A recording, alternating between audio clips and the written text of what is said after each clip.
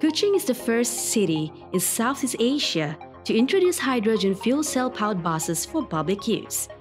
The bus serves to prepare for the implementation of Sarawak's future zero-emission public transportation system. It is powered by hydrogen, which is a renewable green energy. It is a clean and flexible energy source that emits zero carbon emission.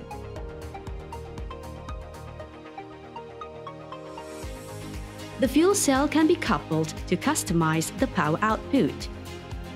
This will enable the bus to travel up to 300 km in a single refuel and increase the availability of the bus. By using the H2 Sarawak application, you can monitor the bus location in real time and view its route. This will enable you to plan your journey accordingly.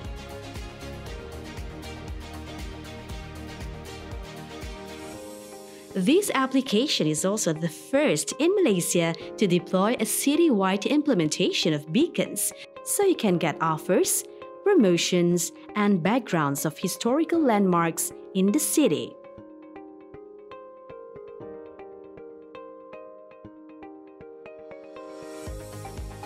The bus is equipped with 18 seats and ample handrails to accommodate up to 30 passengers in a single trip.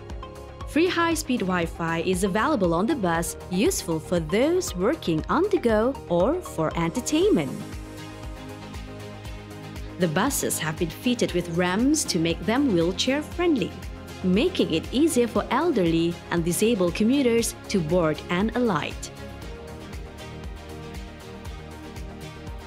It has live diagnostics on fuel level, speed, and vital systems notification that can be monitored remotely to ensure a smooth and safe ride.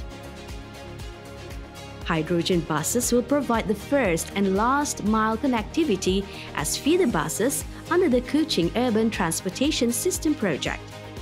We believe that this will be a start towards decarbonization of public transportation in Sarawak. Hydrogen fuel cell buses for greater mobility and connectivity.